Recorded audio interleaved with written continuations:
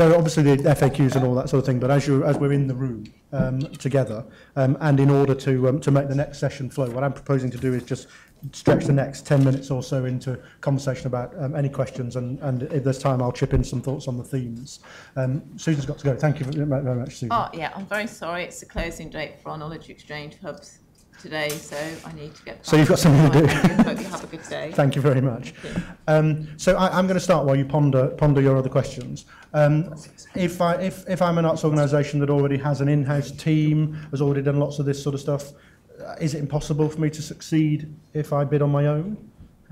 Comes up as a logical question to me. We're not going to accept bids from people working on their own, right? Because this is a collaborative program. Yep. If you feel you've got a big in-house technical capability, we want you to work with arts organisations who don't have that capability. So it's absolutely a collaborative bid. So we don't mind you using your own house technology team, but we kind of need you to spread the love and work with an arts and cultural commercial organisation that doesn't have its in-house team. Okay. It sounded, this is not my thing, I don't bid for public money for these sorts of things in my life generally, but it sounded quite an onerous process for 50 grand. Where's the rest of the upside? I mean, is it learning? I mean, what else do I get if I'm an organisation involved? I mean, it's wonderful in lots of ways, but some people are thinking, I've got lots of things to do at the moment. Why concentrate on this fund rather than another one? Well, I think everyone, including you, Anthony. Yeah, but you said I could be as naughty as I wanted. So you can, no, you can. But everyone wants to see the sector thrive, don't they? Yeah, so the point is, we hope that proposals which are accepted can, one, be exemplars for testing, R&D, and exemplar means not just the most fantastic creative proposals, but also kind of help other people who may be in this space come to some answers. And that's why, in effect, the quid pro quo of getting public money is a focus on the learning and the insight. So successful proposals really will be contributing to a body of knowledge and really will, we hope, sort of demonstrate a bit of thought leadership in the arts and cultural space. That's not absolutely to denigrate any other people who may be doing interesting things. No, of course. And finally then, well, if anybody's got a question, stick your hand in the air. Finally, is artistic innovation sort of, it feels like it's sort of the Brighton that runs through the rock. There's got to be artistic innovation in there, but it's not sufficient on its own. Is that a fair reading of what you're saying? Exactly. There's some wording that we deliberated very carefully on the website, which is we've said that this isn't solely about artistic innovation. Okay. However, artistic innovation, insofar as it meets the objectives of the project, which is to engage in audiences and look for new forms of revenue or new business models. You know, if in the course of that there's new artistic expression, that's fine. That's fine. That makes sense. I was just double checking that I've got the right on this stick. So I've got a couple of questions. Mics are coming your way. So I'll start with these two gents here, and then I'll go to Jane, who I know. Apologies if I don't know you, I can't recognise you from a distance.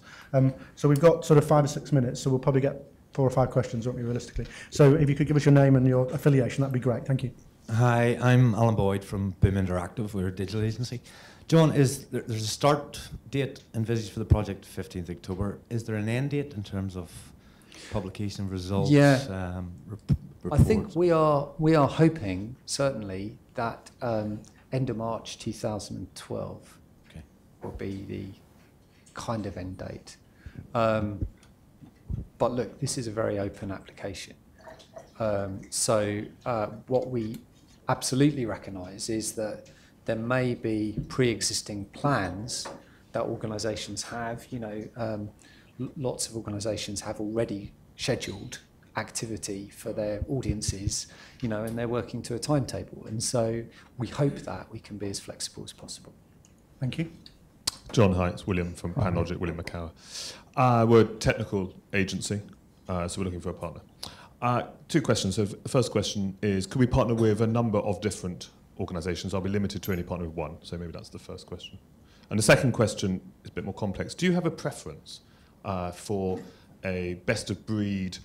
Do you have a preference of the type of arts organisation? I mean, obviously there are fantastic arts organisations which are exemplars, but are not national, or working in a very specific field, or do you have a preference for I imagine the answer is going to be we don't have a preference, but if you could give some guidance, or one which is distributed but is not an exemplar in any particular field, but has lots. Think of National Trust, for instance. Yeah. An arts institute. I mean, or is it the V&A? Or do you have no preference and the V&A would be fine, even though it's single entry and it's large and it has lots of funding? So William, your first question is by far the easiest. You can work with anyone and a number of people. In fact, we want both arts and cultural organisations and technology companies to be as socially promiscuous as they can. We put no limit on the number of applications that come in from arts and cultural organisations, and we put no limit on the number of collaborations that you make. Absolutely not. I think what's absolutely sort of strange and refreshing is the very wide aspect of who's able to apply, and we did that very purposefully, really. We want to choose the best ideas, irrespective of where they come from, and the benefit of collaboration, I think, is that for those organisations that don't have the thinking or the technology capacity, the collaboration should help them in that process. But Andrew, I don't know if you want to because we really want to, if possible, sort of test across the themes, and we want a sort of diversity of projects. It's true that if it'd be unlikely that the ones we come up with will all be an app doing the same thing, if you like, as an idea. We're trying to test ideas that we can share that kind of follow the territory. It's probably worth me saying now at some point that we see, I mentioned this larger fund, around 20 million, and that's across a number of years, and it covers a very wide broadcasting digital area. It's not just this particular part of it. However, I think this particular part of it you will see it reflected in the fund, in the programme later in the year. And so this pilot is really important because it shows us the demand and the sort of sense of how many ideas are out there. So in a way, we really want to see what comes through this, because clearly only a small number are actually going to be supported directly through this fund. But we will be looking really closely at what's coming through all of those applications, and that will significantly influence how we as the Arts Council think about this greater resourced strand of our thinking, of our programme going forward. Okay, we've got lots more questions. Can I have my second question answered? No, you can't. Oh, right. Yes, you can. I thought I answered it. I mean, we're not. It's the quality of the idea. We're absolutely not precious or giving guidance about who you work. I thought you meant another question. Could I just make a clarification? I think I probably said March 2012. I'm sorry, it's October 2012. We expect. Yeah. Otherwise, you wouldn't have barely started. Sorry. Okay, so I'm going to take 2 or 3 more questions. Yeah. Sorry. Yeah. Jane finished there, was next in line, and I'm coming to Jen there, and we'll see how we're doing for time. We've got more time, of course, so don't worry too much. Jane. Hi, I'm Jane from Cox 24. Andrew, you just answered a little bit of my question, but I wouldn't mind some more clarity. It's about the relationship between this pilot and the 20 million. You talked about that fund as being a strategic fund, which I kind of get, kind of addressing the 5 goals, the bigger issues, the learning from the pilot. But obviously, a lot of digital projects all have R&D at the heart of them all the time. So and it's just, where do they meet? Is this pilot going to be to start and finish before the fund is launched? Sounds like they're overlapping. And so how are you going to start the strategic fund before you've done your R&D? Good question. Maybe we just have a cup of coffee. Yes, they do. They will, in a sense, in some ways overlap. We won't know all the learning results, if you like, from the projects from this before we are giving a bit more information about this programme later in the autumn. But giving information about the programme doesn't mean it kicks off in the autumn. It might be kicking off next April. Are you hoping that this R&D work will be more experimental and that the strategic fund is more kind of addressing wider needs, bigger stuff? It's just kind of, I have ideas that I would like to develop, and it's trying to pick where to place the idea so that it's best suited. And a lot of the work we do is quite strategic, but R&D is at the heart of it because it's all new territory, it's all new engagements, all new business models. It's absolutely in that territory. No, I understand that. It's trying to kind of unpick it, really. You're absolutely right.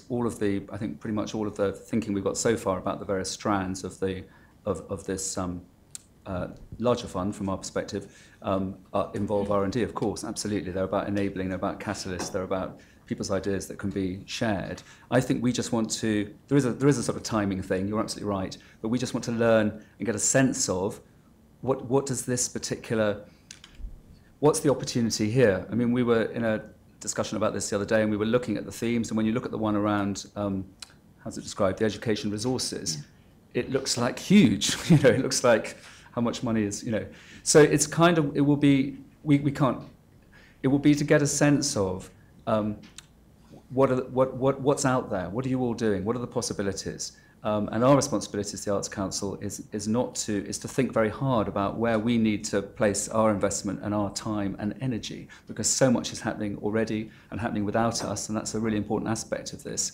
But we need to think where us with partners can enable, do what we're doing here basically, enable something specific to happen that will sort of accelerate things that people want to do anyway. Thanks, Andrew. There's only time for one more. I think the chap over there was first in the queue, I'm afraid. And then we'll break for coffee, and then we'll move into thematics and case studies following coffee. Hi, hello. This is Klaus Timon with Project Pressure. The question relates to the technology partners and also where they're based. So obviously UK arts organisation, fine. The technology partners, how do you define them? Could that be consultants, or does it have to be all the way to the end product, as in coding, programming and so forth? And do they have to be UK based, and does the coding and programming and so forth, does that also have to be UK based? Or are we looking at a more global scale for this? A lot of technology companies are not necessarily only based in the UK. Of course. Yeah. So I'm desperately scanning my FAQ list. Shall I do a little dance or something while you do that? Probably needs to. I may have to get Angela to nod or shake her head vigorously, but my understanding was proposals we are looking for from England, because from the arts and cultural organisations, but we've been quite broad about where the technology companies come from. Yeah. She's nodding at me. So actually we're not being prescriptive that technology providers have to come from England or UK or wherever. I hope that answers your question. In terms of what activity they actually do, again, the definition of a technology provider is very, very broad. The projects, however, we want to see delivery on, because we want them to generate evidence and data. So what we are less keen on, I would say, is projects that don't generate that data. And so that may give you an insight as to the nature of the technology conversation that you're going to have with those arts and cultural organisations. So they've got to go into the wild, basically. They've got to get out there and be really used. It's not a wireframe and a pilot, and this would be a great idea. They've got to get out to the wild. Well, pilot is a broad definition. Yeah, so it's an unreleased pilot. Yeah, we want some learning and evidence off the back of them. Now, I have a personal aversion for conferences that start running late before they get to coffee. I don't know about anybody else, so I'm proposing not to run late. I know there are lots and lots of questions. Andrew's staying around, John is staying around. They will both be outside for coffee, I'm assuming. And Angela is here all day. And as is John. So we'll break 15 minutes for coffee now, and then we'll come back and restart with a very brief intro from me, and then our case studies and our session. The objective of that is to give you a chance to sort of just ponder the things, the pros and cons, and the things that go into digital innovation. Thank you for attention in the first session. Have a nice cup of coffee. See you at 11:45.